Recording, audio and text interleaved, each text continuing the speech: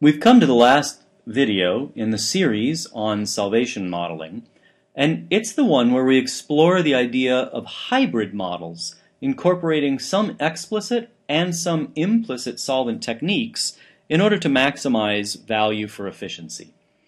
So I have here a stolen quote, I guess, from Charles Dickens. One might refer to this as the best of models or the worst of models, depending on which components are brought in. Let's just look at what considerations may need to be accounted for.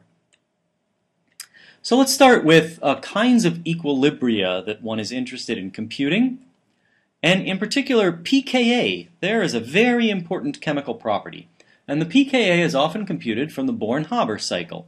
So the Born-Haber cycle says that if I make a free energy cycle with a gas phase leg and an aqueous leg, and I have connecting the legs of my cycle, the free energies of solvation, then the number I want, of course, to compute a pKa is this free energy change, the free energy of ionization.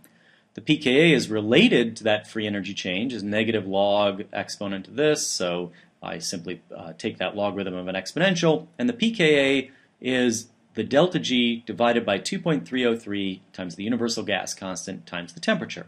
So, from the standpoint of doing a continuum calculation, I should be able to do a killer sledgehammer calculation in the gas phase of taking a proton off my molecule. Really nail this free energy change. And then I need to compute the free energy of solvation of the conjugate acid and of the conjugate base. And there's the solvation free energy of a proton. Well, how would you do these calculations? Okay, a few considerations if you're going to hop on the pKa computing bandwagon. Step one, I have an anion here. I am going to need diffuse functions in my basis set, and a good level of theory, of course, in order to get an accurate gas phase deprotonation free energy. So, anytime you see anions, naturally you're thinking diffuse functions, big basis set. How do you compute the electronic energy of a proton? So, if you ask Gaussian 09 to do that for you, or any other electronic structure program for that matter, it won't, because a proton doesn't have any electrons. So, there is no electronic energy for a proton. But you can just plug in the mass of the proton to get its translational free energy and do a good spreadsheet. You can come up with a G for the proton. The free energy of solvation of a proton, if you can't compute its electronic energy, you certainly can't compute its continuum solvent energy easily. But you can actually take the experimental value. It's really pretty well nailed down at this point with some uncertainty, obviously, but the current value is minus 264 kcals per mole within a certain definition of standard state concentrations in the gas phase and in solution. And that's just noted here. We have to keep track of our standard states. The item in red here is the concern, of course, every time you make an error of 1.4 kcals per mole. So that's not that big an error, right? Chemical accuracy, which takes sledgehammer theory in the gas phase to achieve, you're hoping to get to 1. 1.4 is an entire log unit worth of error. And so that's a bit disturbing because the errors in ionic solvation free energies, that would be this leg here, I showed you some errors in a prior lecture where 3 to 6 kcals per mole was not that unusual. So that would be 2 to 4 pK units. It's a little dissatisfying to be able to measure something experimentally to say hundredths of a pH unit, and then you make a prediction that's off by 4 or even larger in worst case scenarios. Now, you can hope that you have some systematic errors and make corrections based on functional groups, and that was published some time ago now. But in any case, that's sort of the protocol that one might employ. So, in the absence of explicit solvation of any sort, I'm just going to take that same Born-Haber cycle and just write it out explicitly that if I want this delta G, which is equal to 2.303 RT times the pKa, then I have this relationship where I'm going to take computed value, experimental value, computed value. So this just shows you what you would do if you were really filling in a spreadsheet. But let's consider another possibility. What if I cluster my ion in the gas phase? So I'm going to consider conjugate acid plus a water molecule going to an explicitly microsolvated anion, microsolvated by one water and a proton. And that means on the lower leg, of course, I have to have the same chemistry, but what's the delta G here? Well, the argument is, of course, that the delta G on this leg doesn't change at all, because on the prior slide, just writing A minus aqueous, that implies this is a solution species. It is surrounded by water molecules. So the fact that you materialized one of those water molecules specifically out of the continuum, it shouldn't have any effect whatsoever.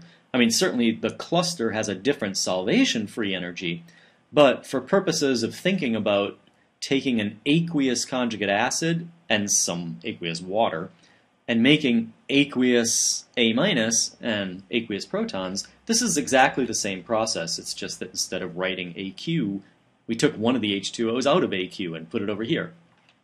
All right, so again, if I follow the free energy cycle, then here's the pKa I want. I have an extra step here, the free energy of solvation of water. That's the vapor pressure of water expressed in free energy units. I have presumably an easier to compute ionic solvation free energy. Why easier? Because this is bigger. So by being bigger, it's going to be a smaller value. I may make smaller errors. Of course, I'm going to have to hope that I don't introduce error by not doing a good job of computing this explicit gas phase complexation energy. But nevertheless, there's hope that that'll be useful. And so you can actually study these water clusters in order to get at, I told you there's an experimental free energy of solvation for the proton. You might wonder how you go about measuring that. So it's not entirely trivial, but there are ways to evaluate various mass spectral data, and if you're interested in that sort of thing, you can go look up this paper. It does turn out that when you set the free energy of solvation of the proton, that's equivalent to setting the absolute potential of the normal hydrogen electrode. And you might remember from your electrochemistry that electrode potentials are always relative, and that's because there is no absolute potential, but you can get an absolute potential once you have an absolute proton solvation free energy. Okay, well, after that digression, let's just compare these two approaches for computing the pKa of methanol as an acid. And so the pKa of methanol is known, it's 15.5. And so if I use the first cycle I showed, that's the one that has no explicit water, so it's just going to be methanol going to methoxide plus proton, and we'll take the gas phase change plus the proper sum and difference of solvation free energies. So here's the gas phase cost. It's 375 kcals per mole in free energy to rip that proton off. Here is the free energy of solvation of the proton, and the different, I told you it was 264 on a different slide, and that is because the standard state change of going from 1 atmosphere to 1 molar was in that number. It's not in this number, so that's that 1.9 kcals is the difference. And then finally the free energy of solvation of methanol, minus 5.11. Add those all together, and you get, with the methoxide computed free energy of solvation, you get a pKa of 20.4. So these are all experimental data, right? I mean, those are actually known. This is the only variable, but apparently it's in significant error because we get a pKa of 20.4 instead of 15.5. So we're off by 5 pK units. Now, what if instead we do the next cycle, where there's one water molecule in the gas phase, it clusters the methoxide, and we'll end up, the only unknown, that's actually been done in the gas phase, the clustering energy is known, so the delta G in the gas phase is 358. Here's the same proton, the same methanol. We do need the vapor pressure of water expressed as a free energy of solvation. And now a new solvation free energy for the clustered methoxide, and the predicted pKa from that equation is within a half a pK unit, so substantial improvement in the prediction by virtue of clustering. Now we can explore if one water is good, maybe more than one water is better, yes? And so let's take a system where multiple waters might be expected to matter, and that is carbonic acid. So carbonic acid has two pKa's, one to make the bicarbonate ion, one to make the carbonate dianion. So the first pKa is 6.4, the second pKa is 10.3.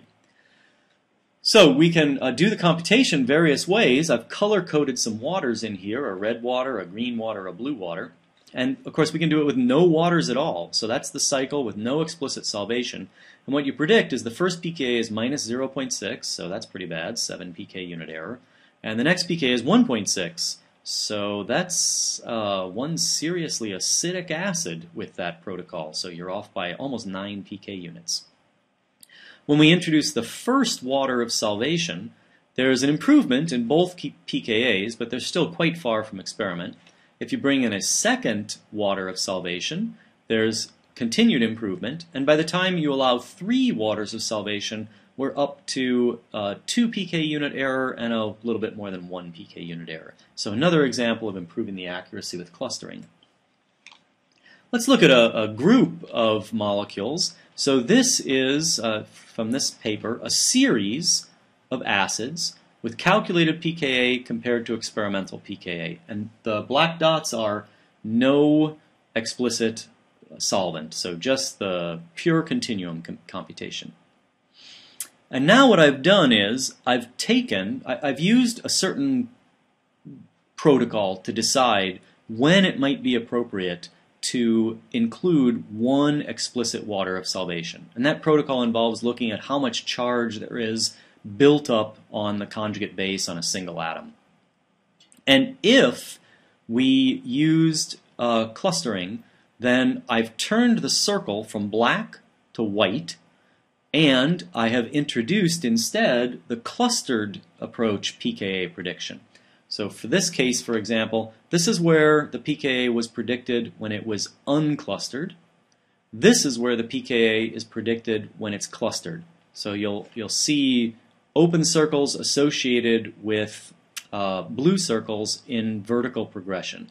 And so this one got better, and this one got better, and this one got better, and this one got better. And in fact, if we use a sort of a poor man's animation here, and you look at where the white circles are relative to the blue and the black, you'll see that every single case benefited from clustering. They all got closer to the ideal line. And so that suggests that clustering can be a very powerful tool. Now, with that in mind, you might say, well, what about 2 waters clustering instead of 1? What about 3? And so, assessment of that has been undertaken. And in general, the additional gain is often offset by the problem that as you introduce more explicit solvent, you introduce a need to start sampling phase space. That is, there are now so many different minima that may contribute to an equilibrium population that to get your free energy, you've got to sample over all those minima. That was the beauty of the continuum model. By erasing the solvent, you didn't have to do sampling. It was just a single calculation. And so as a rule, it's a little bit of a judgment call and a little bit of a hit or miss game. How many explicit solvents should you include? And it takes sort of experience and intuition. It's nice to be able to demonstrate you've converged properties with respect to how many you choose, but as I say, it's a bit of a judgment call. And just to sort of illustrate that, here is a continuum solvent model being used to compute a catalytic cycle for a water splitting catalyst. And so what does a water splitting catalyst do? It takes a water molecule and it turns it into oxygen. Of course, it doesn't do one water molecule. It takes at least 2 water molecules to make a molecule of oxygen. But it is a means to generate molecular oxygen from water. And how does that happen? Well, you need to do oxidation. And so what's being shown here are the potentials associated, or the pKa's, potentials associated with oxidation. So loss of electrons is an oxidation, and these are potentials against the normal hydrogen electrode. pKa's associated with losing protons. These are so-called proton-coupled electron transfer steps expressed in voltage units. It's not important to understand this whole thermochemical cycle. I'll just point out to you that there's this critical step along the way where a ruthenium oxo, you've got to make an OO bond, and the way the OO bond is made is that water, as a nucleophile, attacks with its oxygen the oxygen atom of the oxo that has an activation free energy of 20.7 kcals per mole And in the process, you end up making a hydroperoxo, which goes on to do some more oxidation, ultimately lose oxygen and start the catalytic cycle over again as another water coordinates. So, why did I pick this particular example? Well, it turns out, if you use a continuum solvent model, and you just have this ruthenium species, so this is the molecule, it's actually in the 5 state when it gets attacked, but in the drawing here it was labeled as ruthenium 4, which is this molecule. If you bring a water up and try to nucleophilically attack this oxygen with continuum around everything else, it's repulsive at all distances. You cannot even find this species. Of course, the species differs by a proton, which begins to give you a clue why you might not be able to find it. So in order to successfully find a transition state structure for nucleophilic attack, you need to include 4 water molecules. So here's one. This is the one that's actually doing the nucleophilic attack and making a new OO bond. So this is ruthenium, this is the oxo, here's the ligand. As it's attacking, it is transferring a proton to this explicit solvent water. It turns out that if you only use 2 water molecules, that's not good enough. This water won't accept that proton, this is still repulsive, you can't find the transition state structure. You need to stabilize this incipient hydronium ion by allowing it to hydrogen bond to 2 additional water molecules. So by the time you've included these 4, now you can actually find a relevant transition state structure. You do, of course, have to look at different structures. There's some sampling that goes on here. This is only one of the possible structures. And that allows you to understand this critical chemical step. So it took intuition and judgment to ultimately go about doing that, but inevitably you should ask yourself when you're doing modeling in solution, are the solvent molecules possibly playing a more important role than a general solvent, in which case maybe I should materialize them out of the continuum? Well, okay, we have finished a series of lectures on solvation. I thought I'd end with this rather lovely picture of different phases, different condensed phases. So we've got some solid water and we've got some liquid water, and it looks like maybe a humpback whale enjoying itself being solvated, a great free energy if you're a whale, I guess. And we will move on from here to the next topic in the course.